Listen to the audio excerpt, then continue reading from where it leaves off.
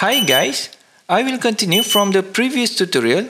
This time, we will record QR data into CSV format using Raspberry Pi. Before we proceed, please like, share, subscribe, and press the bell to get the latest update from us.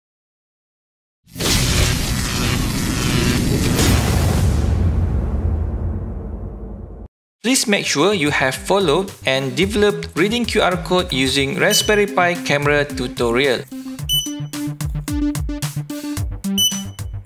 We are using a Raspberry Pi 4 Model B, SD card with the latest Raspberry Pi OS, Raspberry Pi camera, and Maker head. To get a better camera preview in short range, you need to turn the lens until the close-up picture can be seen clearly. Now, we need to create a few samples of QR code as a student identity card. Search for QR code generator. Write the data starting from ID number, name, and class. Each of these data is separated by a comma symbol.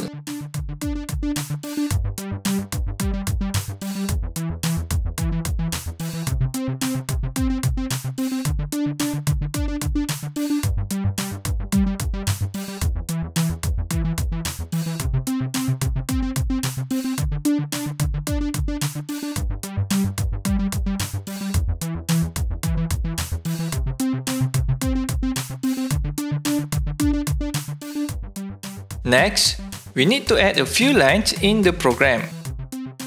You can use the sample program provided at Citron tutorial page.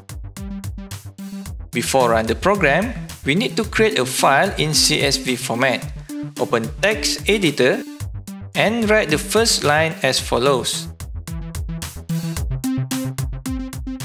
Then, save it in the same folder as the program file and name it as database.csv. Now, run the program. For scanning, press switch 1. When a new QR code is detected, the buzzer will beep 2 times and the data will be stored in a database file.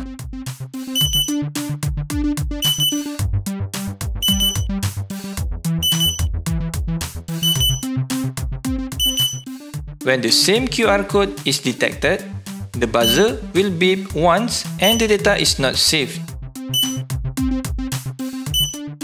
You can open a database file using Microsoft Excel, Google Sheets, or LibreOffice Calculator.